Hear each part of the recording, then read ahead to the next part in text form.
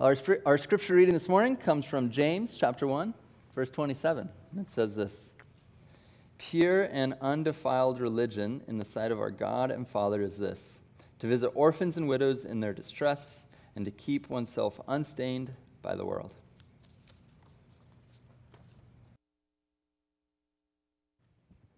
Pastor Pete, great job doing our scripture reading this morning. Thank you so much. So good. Yeah. The announcements were good too, by the way. I like it. Will you pray with me as we prepare our hearts for the message today?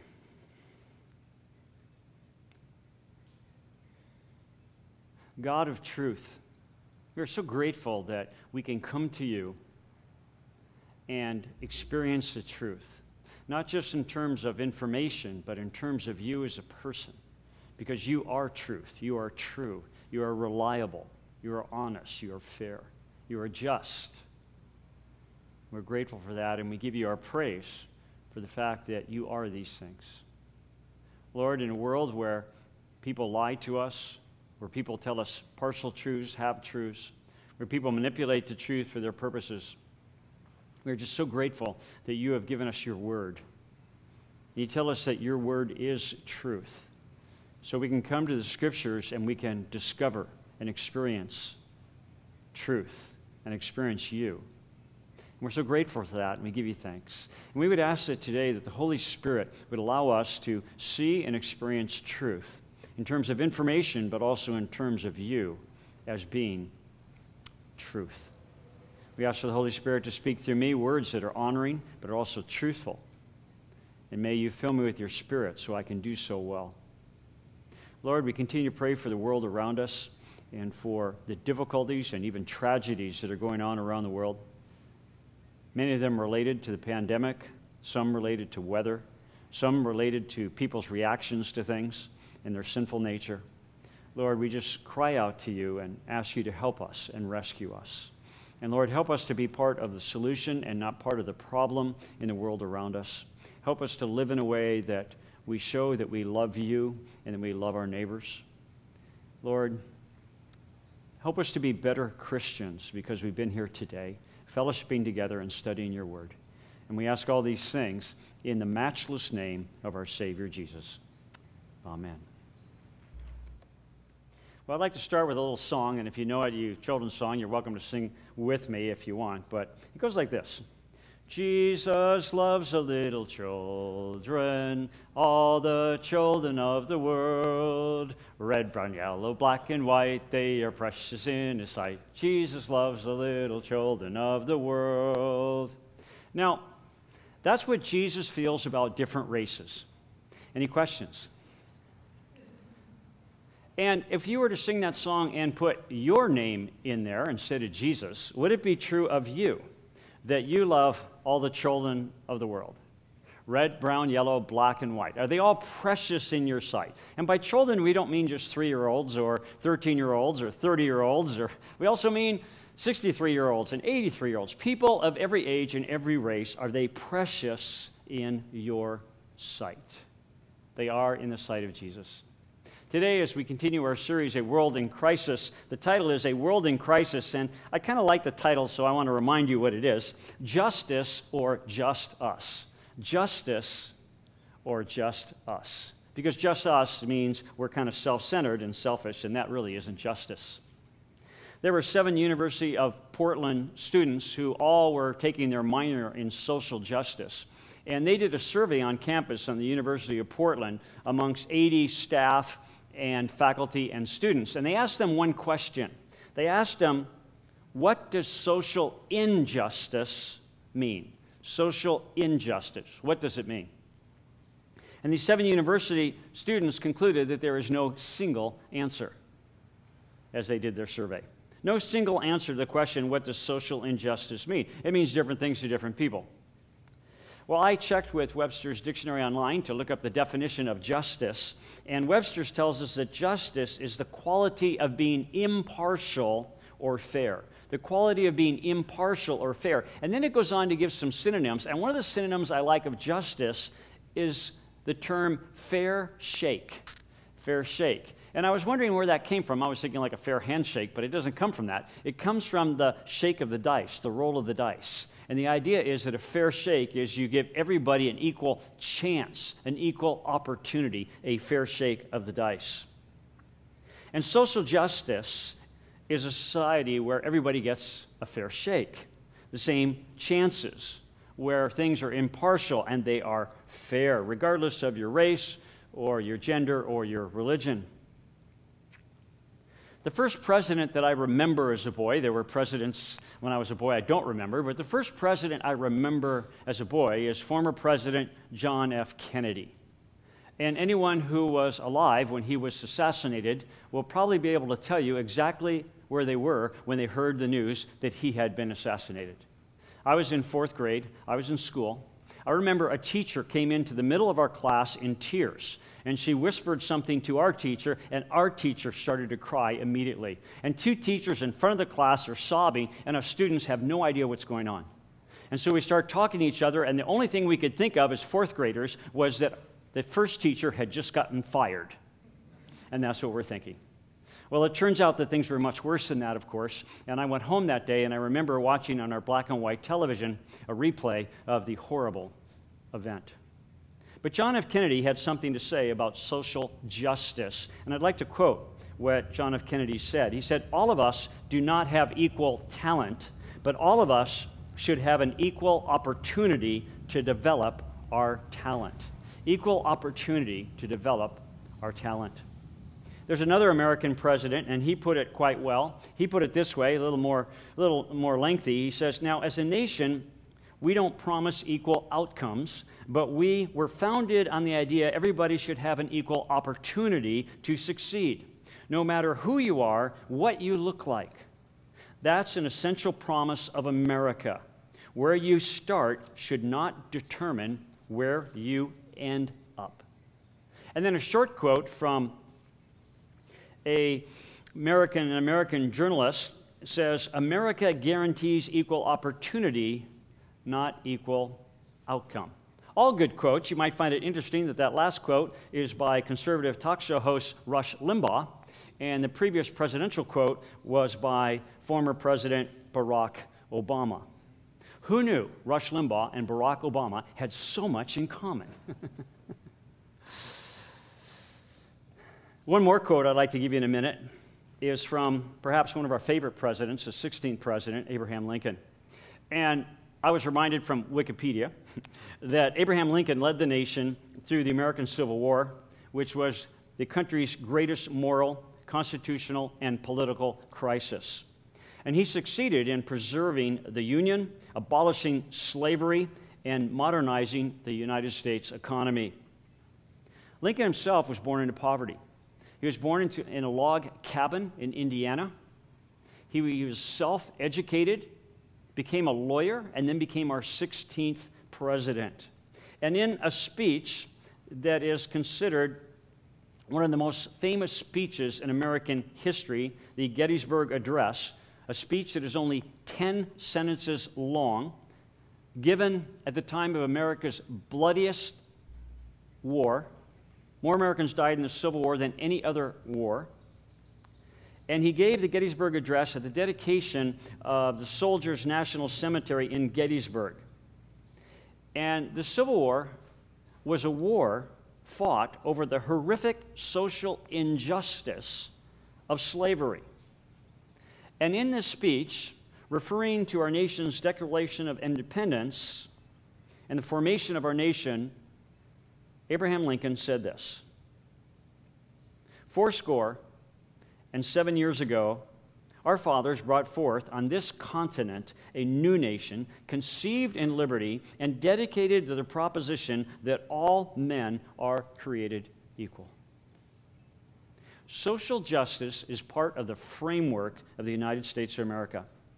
And whether you're a political conservative or a political liberal, you agree with that. But to the degree that we have succeeded or failed at giving people equal opportunity in implementing social justice, your view of that often depends on whether you are the victim of social injustice or you are the perpetrator of social injustice. Without becoming too political, without offending everybody in this room,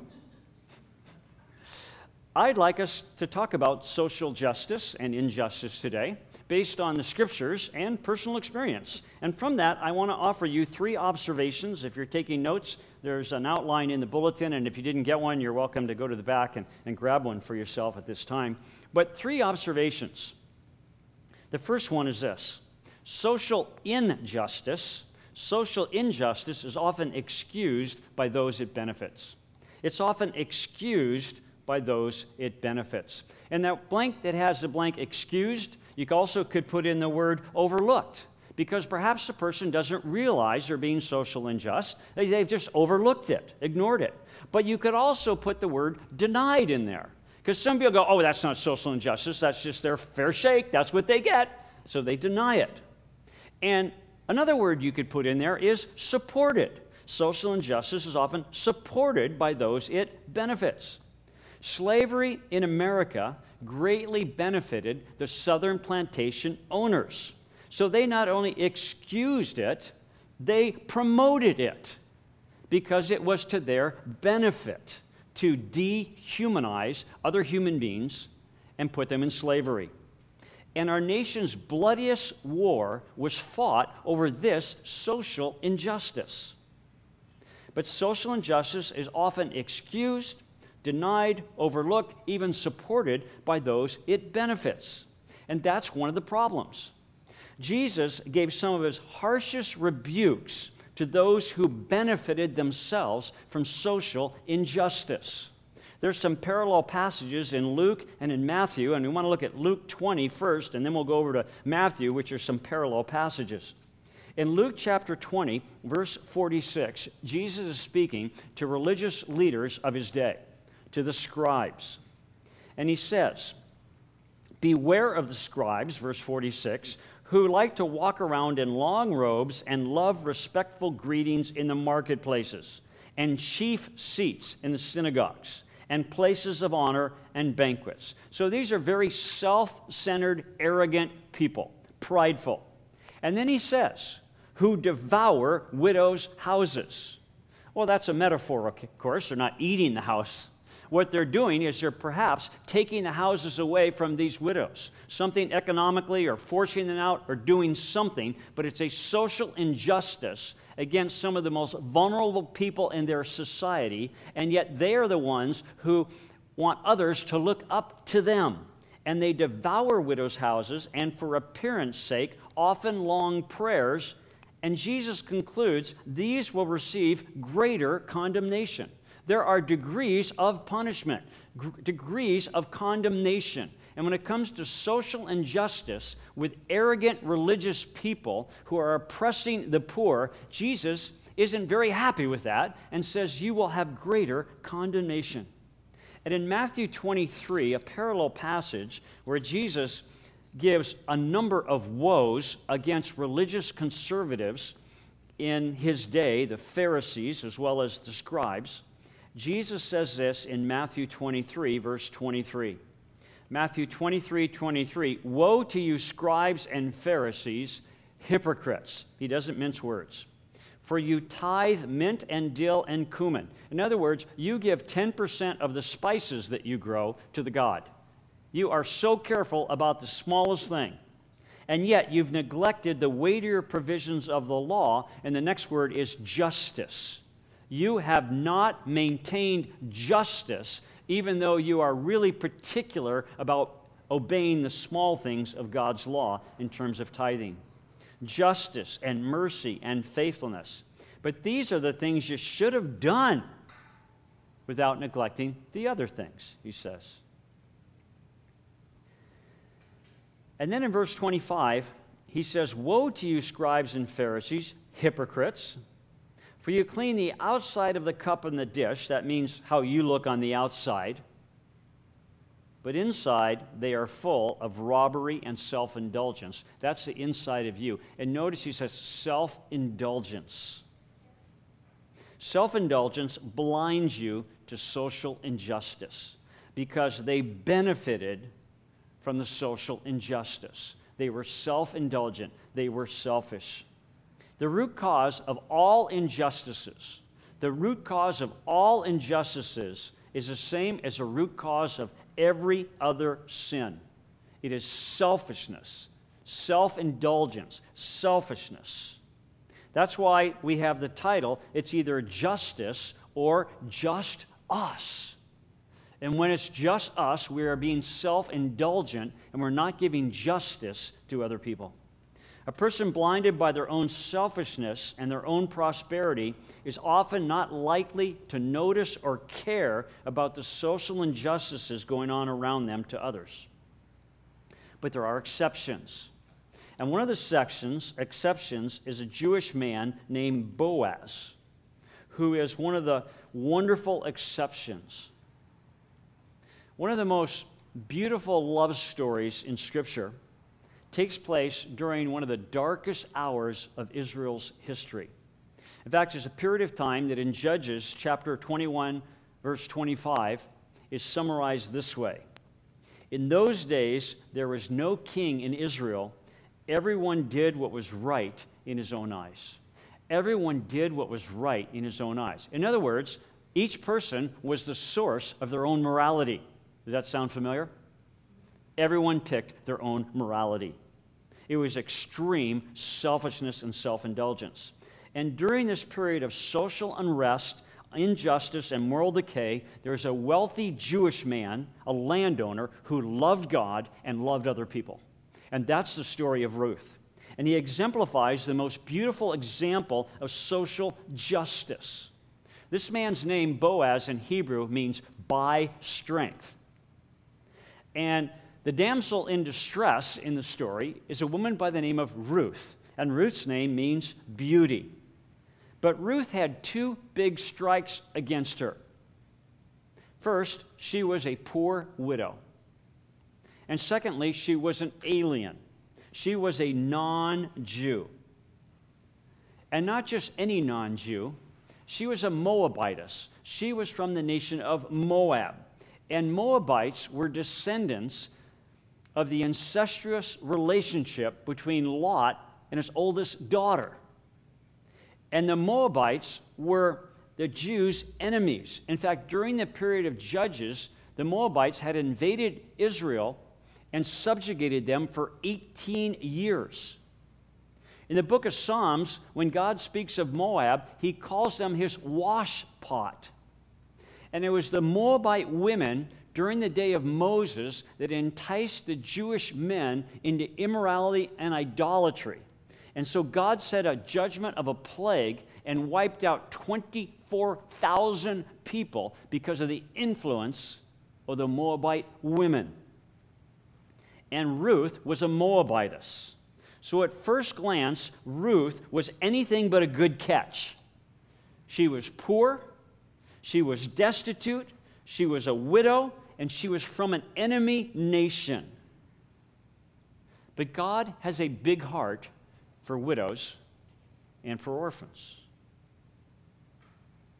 Both in the Old Testament and the New Testament, God instructs us to care for widows and orphans, to be socially just to the people who need us most. I'd like to look at one passage in the Old Testament and then one in the New. The Old Testament passage is in Deuteronomy chapter 26, verse 12. And in Deuteronomy 26:12, God is giving the law to the people. Deuteronomy comes from two Greek words, means second law. It's the second time God has given these laws. He gave it to them before the 40-year wandering in the wilderness, and he gave them again after the 40 years because the generation had died out, so he gives the law again. So that's why I read Deuteronomy, you go, I think I've read that before. Well, you probably have. God gives the law again. And in 26:12, he says, when you have finished paying all the tithe of your increase in the third year. A tithe is 10%. You can't give a tithe of 5%. That's not a tithe. Tithe means 10%. So when you give your tithe, you're giving 10%. And they had to give a tithe of 10% of the increase in the third year, the year of tithing. And then he says, what do you do with this tithe? Then you shall give it to the Levite. Those are the servants in the temple, the people who serve in the temple. You'll also distribute it to the strangers in the land. Those would be non-Jews, people who are not like you. And you'll give it to the orphan and to the widow. So these could be Jewish widows and orphans. They're destitute. They need your help, and your money is going to help them, that they may eat in your towns and be satisfied. You are feeding the poor. That was part of God's law. And remember, at this time, it's a theocracy. God is the head of the government. The government is run by God. These are God's laws. Take care of those who are most needy in your community. And then we come over to the New Testament, and we find out it's a New Testament principle in James chapter 1, verse 27. In James 1:27, it says, this is pure and undefiled religion. Now, if you're going to define pure and undefiled religion, what would you say? Most of us would answer that theologically. You believe in this, you believe in that. But it's defined here practically by what you do. Because it's not enough to have good theology, you have to have good practice. And so it says this is pure and undefiled religion in the sight of our God and Father to visit orphans and widows in their distress. Who are the most marginalized people in their community? Widows and orphans. And he says you visit them in their distress, and you don't just say be warm and be filled, as James will tell us later in the book. You help meet their needs. So here's a second observation for us about social injustice, and that's this, number 2, a second observation: social injustice breaks God's law and God's heart. Social injustice breaks God's law, but it also breaks his heart, because he cares for the marginalized. He cares for the poor. He cares for the stranger and the outcast. He cares for the widow and the orphans. My mom was 32 years old, was a widow with 2 small children, 4-year-old Tricia and 6-year-old Tally, 2 little girls, when the man who would become my father married her. But she wasn't the best catch, because she was a widow with 2 small children, and she wasn't even Greek like my dad. But he married her anyway. And one day they went to the court, and the man who would become my dad legally adopted Tally and Tricia. And when they got home, Mom told Tally and Tricia they'd been adopted and that Dad was now their dad. And Tally started to cry. My mom said, "Why are you crying?" And she said, "I don't need any judge to tell me he's my daddy." Dad loved the widow and orphan, and so does our Heavenly Father. And Boaz also loved the widow. Now, God had set up a great system for helping the poor, and helping the poor help themselves. And the way it was set up is that if you were a landowner, a farmer, and you were harvesting, you weren't supposed to harvest the whole field. You're supposed to leave the corners unharvested, and if the day ended and you didn't get everything harvested and you left some bushels behind, you left them behind. And then the poor would go in the field behind you, and they could glean after your workers, and whatever they gleaned, they got to keep for themselves. And the same was true if you had olive trees or if you had grapevines, that you would leave some fruit on the tree or on the vine for the poor.